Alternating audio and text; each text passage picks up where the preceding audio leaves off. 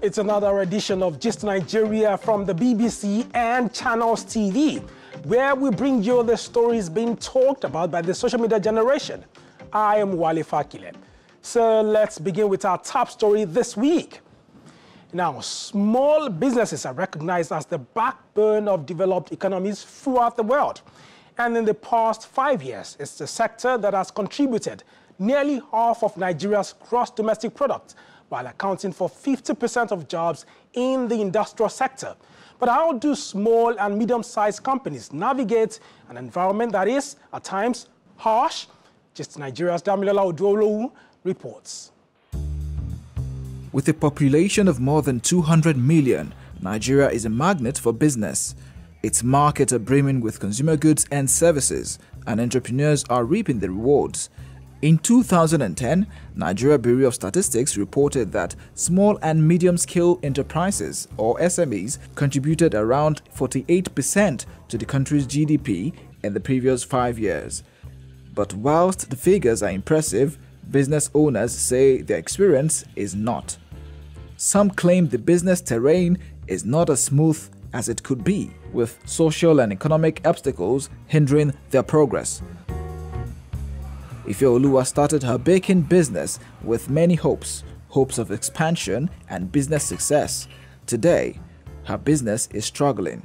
If it wasn't for passion, I might have quit. And when something gets challenging, when something gets tough, and you begin to double think if you shouldn't find some other path. She's not alone in this situation. In 2018, a private investment company in Nigeria said about 80% of SMEs are stifled because of poor financing. You don't have venture capitalists in Nigeria.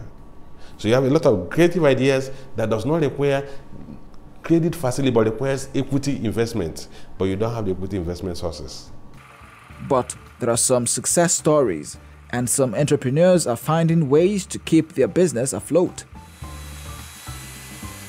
Ademola runs a paint production business. Getting people to buy his paint posed problems, but he found a way around them. I offer painting services to people from screeding, wall repairs and remodeling. So, when I meet people that, okay, this is what I do, I can paint, and they give me, okay, can you take this, get us the paint to use? Then, since I can manufacture paint, so I try to tell people that I can produce this paint myself instead of buying outside. 26-year-old Temi Tokwe runs a business in Lagos. To beat the high cost of renting a workspace, she converted her Facebook and Instagram pages to an online store. Sometimes we make up to 50 deliveries, both within Lagos and outside Lagos in a week. Sometimes if we do sales, it could be more than that because we do sales once in a while. But for a month, we can do like up to 200 deliveries. The prospect of businesses may seem attractive, but experts say that is not enough for entrepreneurs to source for more funds to scale up.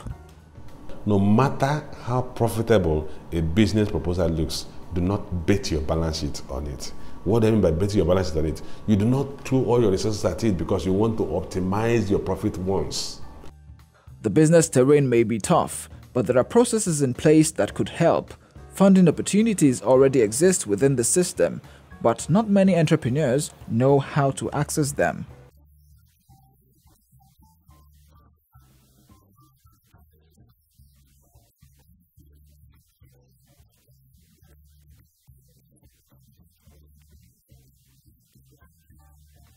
Starting a business in Nigeria may seem daunting, but by arming themselves with information and creative solutions, entrepreneurs are empowering both their individual businesses and in turn, Nigeria's growing economy.